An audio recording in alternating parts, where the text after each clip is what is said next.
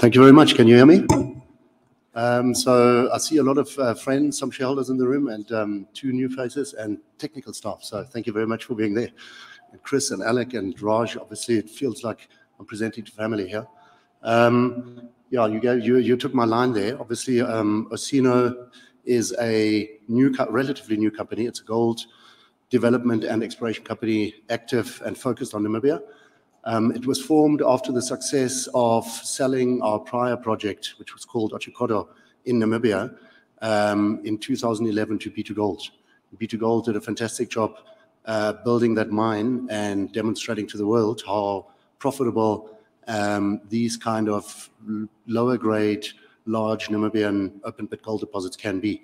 So I stayed with B2 for a year or two thereafter, and then I moved on and I started this company.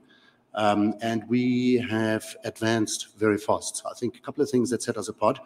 One is that I believe we have one of the simplest, easiest, no issues and lowest risk gold development projects out there.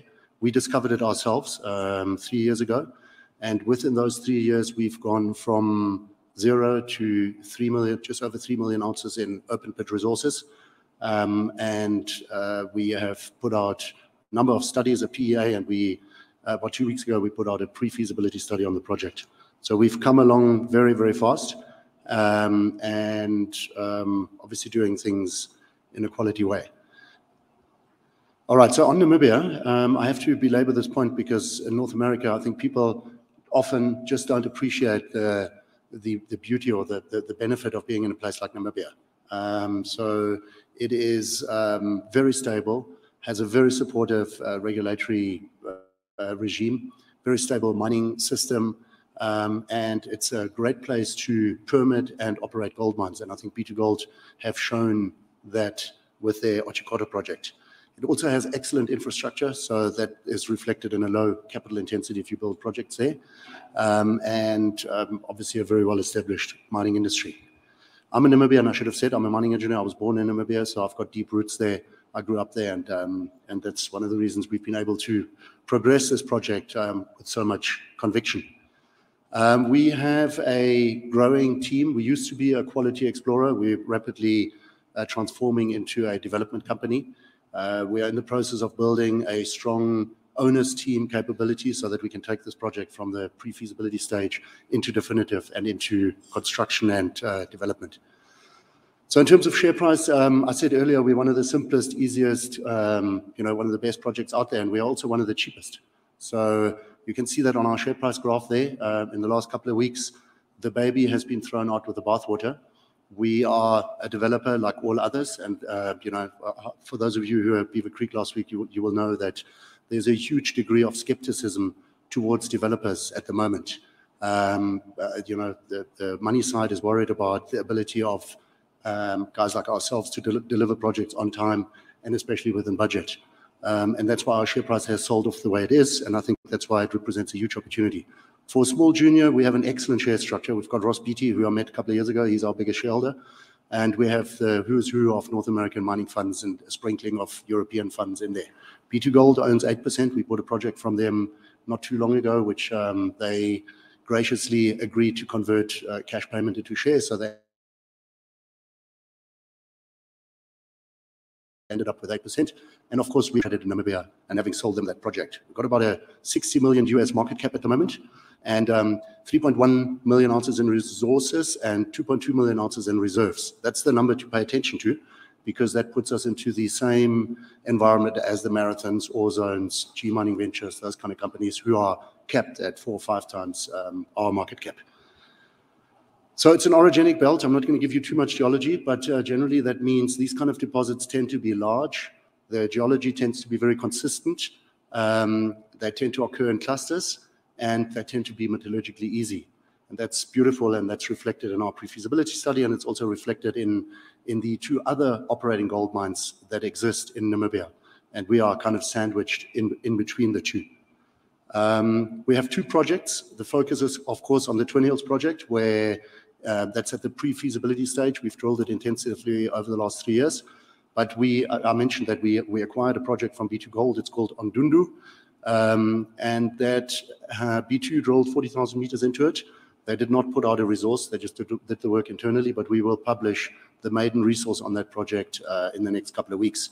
I can tell you, obviously can't tell you the number, but I can tell you that it will make a dramatic difference to our overall resource position. And it does have the possibility to be co-developed with the Twin Hills project. It's not within trucking distance, but there's a gravity upgrading possibility. So that's a secondary project. We just focus on getting it to the PEA stage in the next 6 or 9 months, resource first and PEA, and that should demonstrate how we will bring that into the development of our main project, Twin Hills. So on Twin Hills, we discovered this project ourselves. I'm very proud of it. We did that under the noses of B2Gold, Gold Fields, Anglo, all these other entities that walked this ground for decades. The reason we found it is because it was undercover. For those of you who don't know, the major discoveries of today or tomorrow are going to be made in difficult places or through cover. So we adopted Australian exploration techniques that work very well in Namibia. We delineated a very large, about 20-kilometer gold system on surface, drilled it 3 years ago, and then we just put the foot on the pedal. We've drilled 220,000 meters since then.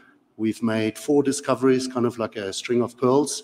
And different to some of the Canadian drill stories, we are more about advancing the project forward, i.e. PEA, pre-feasibility, definitive, and actually putting it, building it, putting it into construction. So a lot of detail there. I know these slides are small, you might not be able to see it. I'll just talk you through it. So that's the 220,000 meters of drilling that we've done.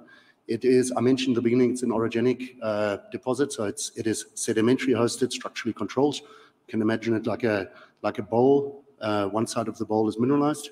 It's a package of between 50 and 150 meters thick, and it runs very consistently at between 1 and 1.5 grams per ton.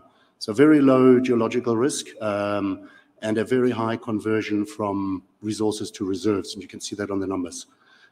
We have lately intercepted some high-grade shoots, which we have not yet chased, and also because we focus so much on drilling out the resource, we haven't really done enough exploration yet. So this project has serious legs, and I think will continue to grow. And I think in 5 years' time, when we look back at it, I have no doubt it's going to be a 4.5 or more million ounce deposit. All right, so on the pre-feasibility, that's of course the key. That's the tangible part. We just put that out 2 weeks ago. It is a very recent study. It discounts all of the inflationary pressures and so forth. It was done by the preeminent African gold engineering group called Lycopodium, an Australian group. They did the study. The results are excellent. It shows that this project is economically feasible, has very after tax, after everything, around about $500 million US. Those numbers are US NPV. Very good economics, and also a significant production rate. So peak production, 200,000 ounces a year for the first 4 years, and then tapering off. Long mine life, low cost. So it really ticks all of the boxes. Quick payback. Yes, it does have a higher capital number, although measured in terms of capital intensity, it's quite acceptable. So that $375 million, I believe, can come down. I know every management team says that capital will come down, but we are seeing that some of the pricing, like freight and steel prices, oil prices, etc., are coming off. So I do think that that capital number might come down somewhat as we go forward. Again, a lot of detail there. So it's got very good cash flows, especially in the early years. So the project has a very high debt carrying capacity.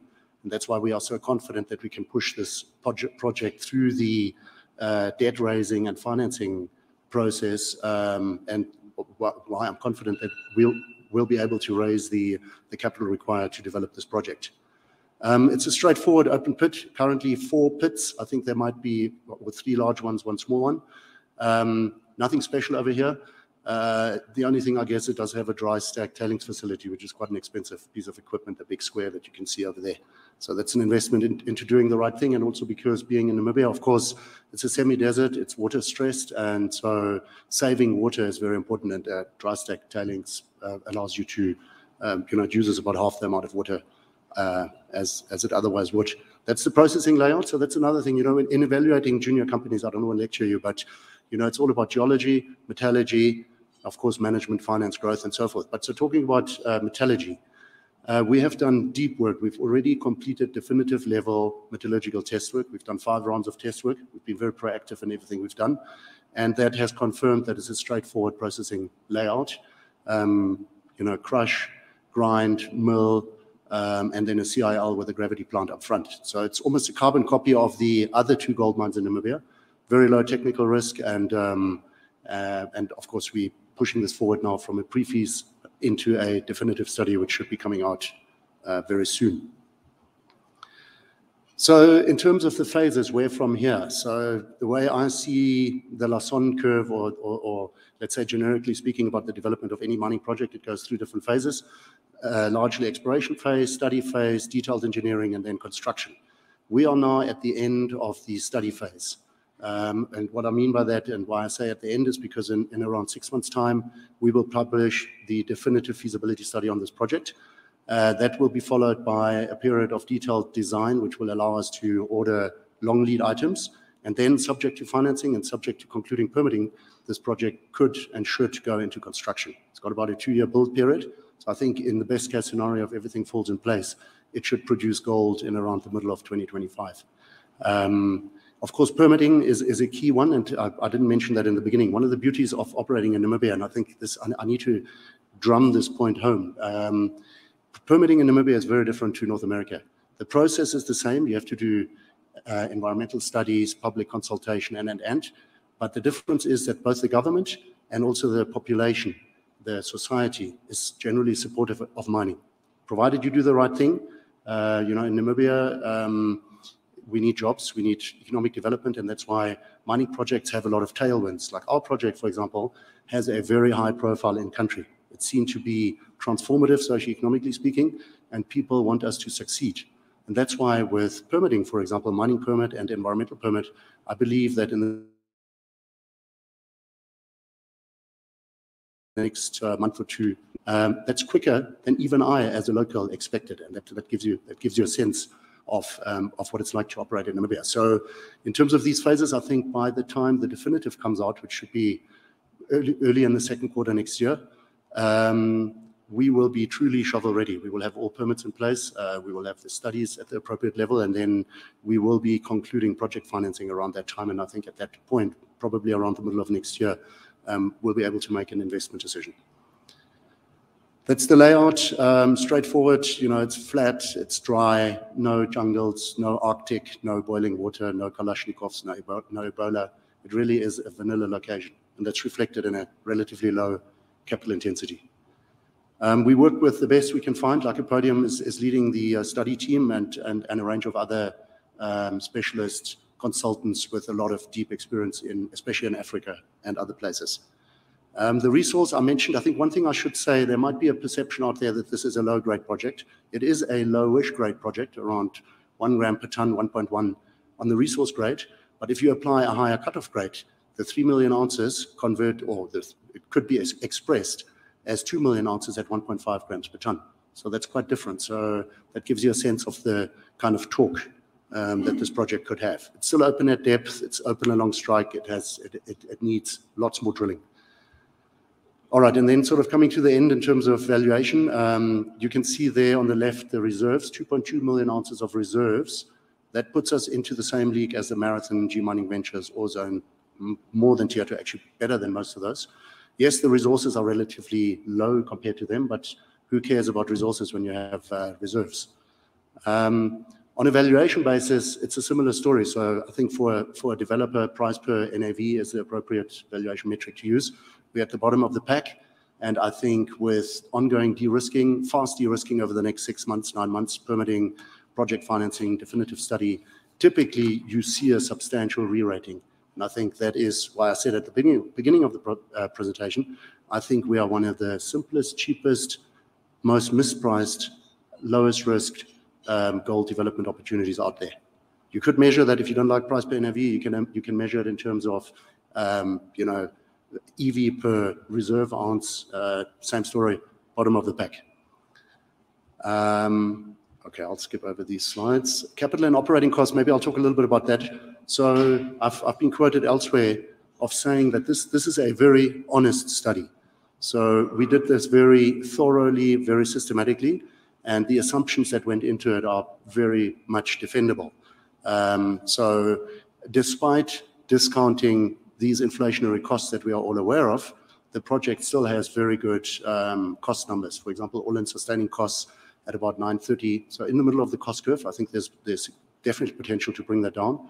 And the same thing on the capital costs as well. I do think that's our biggest challenge, I guess, for being a small-capped developer. The question, how are we going to finance this project? But I think let's talk again in 6 months' time. We would have made a lot of progress on that front. And then lastly, doing the right thing is, of course, important to us. I'm a Namibian citizen, so I have to be seen to do the right thing in country. B2Gold did a superb job building that other gold mine in Namibia and putting responsible mining on the map, and we plan to emulate that. So our first sustainability report will come out in a couple of weeks, and there's a lot of depth and detail in there about what responsible mining actually means for us.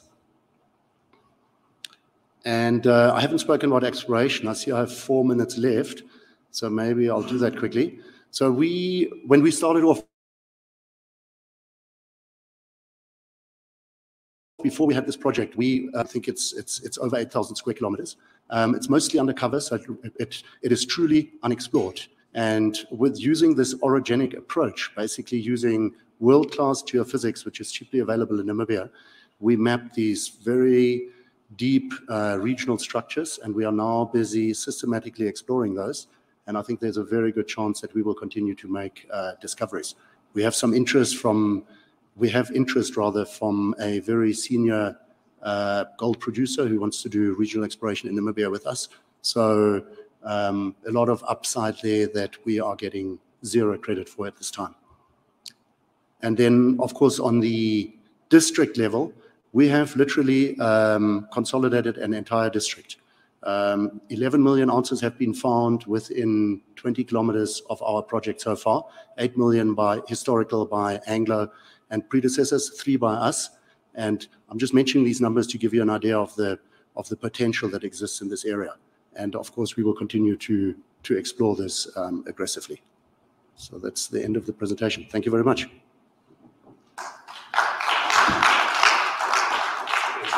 We can open up to questions if there's questions in the audience. Thank you, Heye. Just a quick question. How similar is it to Otjikoto? Very similar. There are a few differences, but very similar. It's, of course, the same geology, so structurally controlled, sedimentary hosted, structurally controlled. So the geological controls are very similar. Where it's different is our grade is a little bit lower. They found a very large high-grade shoot, B2Gold did. We have found a similar one, but smaller, and we need to chase it. And the recovery so far is a little bit lower. Our recovery is 94% more or less at the pre-feasibility stage. B2Gold have an exceptional recovery of 99% because their mineralogy is such that gravity extracts about 70% of all ore. In our case, we only have about 30% gravity recovery. But otherwise, it's very, very similar. In your host countries where your properties are located? It's in Namibia, which is in southwestern Africa, but don't mean to be flippant or disrespectful to the rest of the continent, but Namibia, people often say to me, oh, but you're in Africa. And I say, no, we're not in Africa, we are in Namibia. So I say that sort of tongue-in-cheek because Namibia, if you haven't been there, you need to imagine it to be like Nevada. It looks and feels like Nevada. It's sparsely populated, very organized. We have excellent system of title, transparent, fairly transparent government, very supportive government. So it really is like operating in Nevada. It's a world-class jurisdiction without a doubt. Were one of the European countries settle it originally, or German? It used to be a German colony. I think one of the main reason why it is different to the rest of the continent is because it only became independent in 1990. It was ruled by South Africa until 1990, and with the fall of the Berlin Wall. So we never had the communist experiment that the rest of the continent went through, and that's why it is still, shall I say, a very pristine country in a way.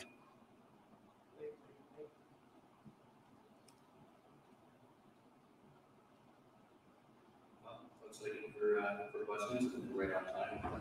Just 20 seconds left. So, time. Thanks very much. Thank you.